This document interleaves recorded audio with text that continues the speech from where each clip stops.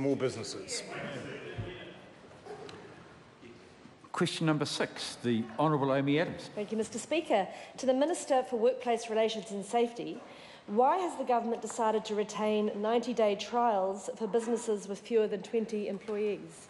The Honourable Iain Lees-Galloway. Thank you, Mr Speaker. The government has decided to retain 90-day trial periods for small businesses because in the context of a bill that restores a range of workers' rights that were stripped away by the previous government, we believe this policy strikes the right balance between the rights of working New Zealanders and the needs of small business.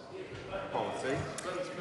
Does he agree with the Chief Executive of Business New Zealand that the Finance Minister just quoted when he said that the reality was that 90-day trial periods were enabling employers to take chances on, in particular, younger and less experienced workers and give them a shot? Well, Mr Speaker, I certainly respect the views of Mr Hope, but in this case, the evidence that was commissioned by the previous government doesn't really back that statement up. Well, has he read then the MB research report into 90-day trials, which found that a third of employers surveyed said that the 90-day provision has led them to hire people that they otherwise would not have? I certainly have read that report, and I would note that a lot of the research commissioned by the previous government surveyed the views of employers, but never once asked the views of workers. Marja, Lubeck. What have been the reactions of employers and workers to the announcement of the employment law changes?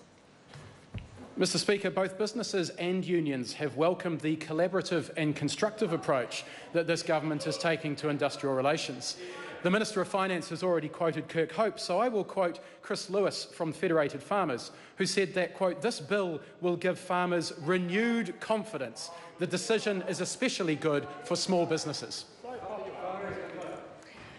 In light of the information in my previous supplementaries, why does the Minister want younger, inexperienced and vulnerable workers to miss out on opportunities to prove themselves amongst the 70% of New Zealand jobs that will now be excluded from 90-day trials?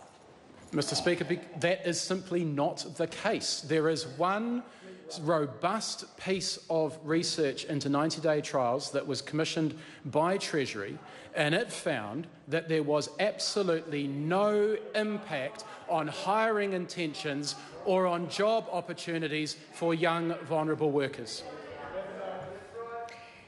So, under the government's proposed employment law changes, is the Minister confident that New Zealand will continue to create new jobs at the rate of at least 10,000 new jobs a month, as it has for the past 2 years? Mr Speaker, I am confident that New Zealand will continue to create new jobs at a pace that is reflective of the global economic conditions. Which is very stronger than it was. So, in the employment law bill that the member has now tabled in the House, can he confirm whether the 20-employee threshold applies to 20 full-time equivalents, or does it penalise those using job share and part-time arrangements by taking them over the cap? It will apply exactly as it was introduced by the National Party back in 2010. Question number 7, Jan Tinetti. Thank you, Mr Speaker.